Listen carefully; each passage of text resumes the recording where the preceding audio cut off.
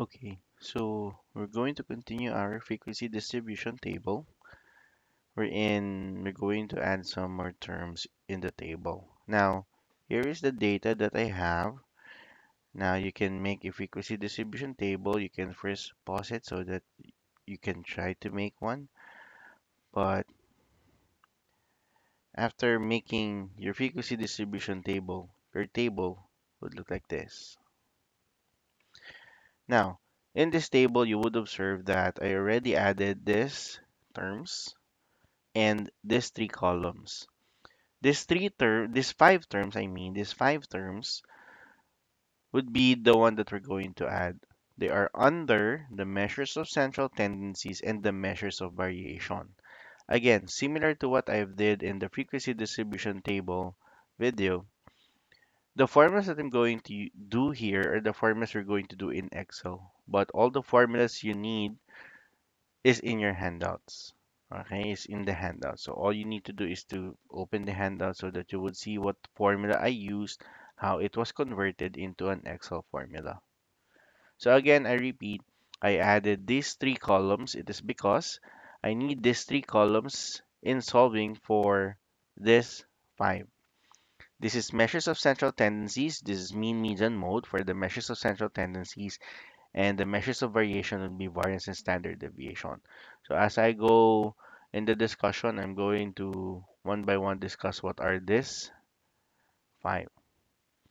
All right, so again, as I have mentioned, we're going to add these three columns. So these three columns, as stated in the headings, FCM, CM squared, and FCM squared. This is very easy because all we need to do is to get, again, the values that we got here. All right, so it would be an array. So all we need to do is to click the values we're going to use. For example, for FCM, that would be frequency multiplied to the class mark. So that would be FCM. For CM squared, that would be CM. You can do it multiplied to another CM if you want to do that. But we can also use the function that's found on keypad number 6. So that would be squared. All right, so that would be 128 squared. And then last column, F multiplied to Cm squared, that would be the frequency multiplied to Cm squared. Okay, so we can copy paste this. Again, shortcut keys, Control C, Control V. You can use it or you can just drag it down. Now, before solving for this 5, we also need the sum, all right? We also need the sum of the FCM and FCM squared. Again, why? It is because if you already have browsed the formula that we're going to use for the measures of central tendencies and measures of variation, the sum of FCM and the sum of FCM squared is needed. All right. Now, so again, as I have mentioned, we will add these 5 terms in our frequency distribution table. So what are these? So first would be the measures of central tendencies. So for the measures of central tendencies, what we're going to do there is to determine the center of our group data. So again, for the mean median mode, it is possible that the values on our mean median mode would be equal if and only if it would be a normal distributed curve. So a normal distributed curve, that is the curve wherein it looks like a bell-shaped curve, a normal distributed curve. But obviously, based on the graphs that we got here, it doesn't even look a bell. So for sure, our mean median mode would be different from each other. But again, our mean median mode can be equal to each other. All right, so for the mean is called an average value. All right. Mean is called an average value. And on the formula that we're going to use for mean, that's the easiest formula among the 5, is just using the sum of FCM and dividing it with n, all right, with the number of your data. So you would observe that our our mean would be 157.425. All right. Now, one way to check if you, yeah. So our n is 40, and you would observe here in our data and in our community frequency, 20 is the center of 40. All right. So our mean should be around these groups. You can find your mean around this group since this is 21, 157.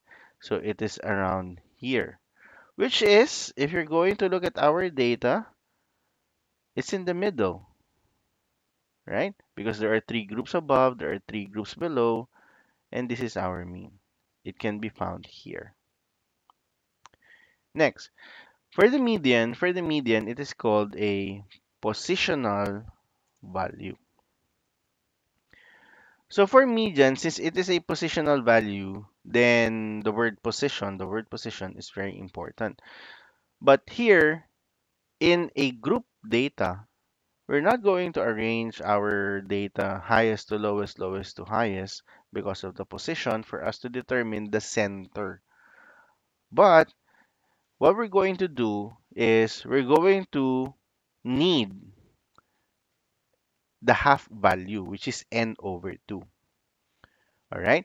So for n over 2, we're going to divide n over 2. That would be our basis. And we're going to look it here on our increasing cumulative frequency. So what are we going to do? So for n over 2, we're going to now determine what we call a median class interval. That median class interval, that is where we're going to get the values we need in the formula in solving for the median. So since n over 2 is 20, and if I'm going to look and compare on the increasing community frequency, 20 is not there, but there is a value greater than 20. So what we're going to do to determine the median class interval, again, I repeat, to determine the median class interval, what we're going to do is to get the next number higher than n over 2. All right, so n divided by 2. Since n divided by 2 is 20, all right, is 20. So we're going to use the next number higher than 20, which is 21. Now, again, what's the purpose of this? It is because we are going to get the values on that median class interval in the formula of median. So what's the formula of median? In the formula of median, we start with LCB of the median class interval. Now, again, in the formula, there are divisions, there are operations in the formula. So please do remember that Excel follows PEMDAS rule. Now, if Excel follows PEMDAS rule, then therefore, in the median Excel formula, what I'm going to do is to put four grouping symbols. The reason for this four grouping symbols so that Excel would solve the innermost parentheses first before solving everything. All right. So in the formula, the first would be n divided by 2. And then I close it. Minus the cumulative frequency of before. Before the median class interval. So you would observe again, this median class interval is very important so that we would know what values are we going to use for the formula. So that would be cumulative frequency before divided by the frequency of the median class interval, right? And then multiplied to the class width. So as you can see, I opened four grouping symbols and then every operation I closed one grouping symbol because Excel follows PEMDAS rule. Now, if I'm going to press enter, you would observe here that the value is 153.9286. 153.9286 falls on this interval. So one way to check if your value is correct, your median value should fall where the median class interval is. All right. So since this is 153.9286, then therefore it should also fall on this group. All right. So again, I repeat, for the median class interval, what we're going to do is n over 2, and we're going to compare it on increasing cumulative frequency. We're going to take the next number higher. Now, so for the last measures of central tendency, it is mode. And mode is called a frequency value. All right, so first, average value. Second is the position, so that would be n over 2. The last would be mode, which is frequency value. Again, for the frequency value, from the word frequency, frequent, we're going to determine which is the most frequent group. And to determine that most frequent group, we're just going to look at the frequency. All right? We're just going to look at the frequency. We're going to determine which is the most frequent, or which is the highest frequency. And we would observe that the highest frequency is this one, this interval. All right. So on this interval, we're going to find here our mode. Why? Because if we're going to look at our frequency, 8 is the highest. 8 is the highest, right? So again, in the formula, there is a D1, D2. This D1, D2 is a difference 1, difference 2, wherein the formula is for D1, the frequency of the modal class interval. So the orange is called the modal class interval. Modal class interval subtracted to the frequency before. All right. So for D2, that would be the frequency modal minus the frequency after. And so again, we press enter and our D2 would be equivalent to 5. So again, this D1 and D2, we got this 2 is because we determined our modal class interval. Again, to determine the modal class interval, that would be looking at our frequency and selecting the highest or the most frequent. Now, similar to median, the reason why we need this modal class interval is because that's where we're going to get the values. So first of all, as you have seen a while ago for the difference 1, difference 2, we need the modal class interval to determine D1, D2. For the mode, the formula of the mode, again, formulas can be seen in the handouts. The formula of the mode is LCB, which is the lower class boundary of the modal class interval, plus, again, I'm going to do two grouping symbols here. It's because we will follow, Excel follows PEMDAS rule, right? And the formula of mode would be D1 divided by the sum of D1 and D2. All right. So as you can see here in the formula, D1, D2, the denominator, I place a grouping symbol so that Excel would first solve this before using it as a denominator for this F10. And then we're going to multiply it to the class interval.